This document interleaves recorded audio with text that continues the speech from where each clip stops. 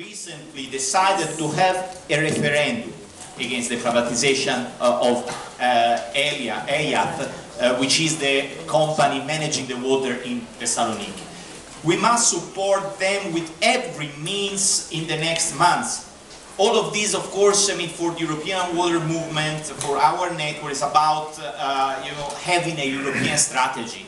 It's about fundraising.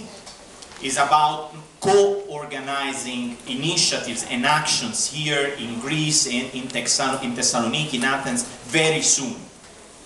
The European water movement supported the referendum in Madrid against the privatization of water, and we won last year.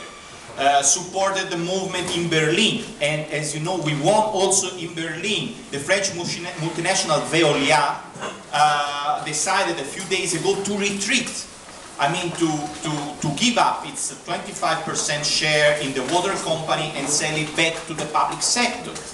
And you know that this is a great victory. And this municipal referendum was not a binding referendum, was a consultative referendum. But it was very important in order to push, to create a movement, to create a public opinion against the privatization.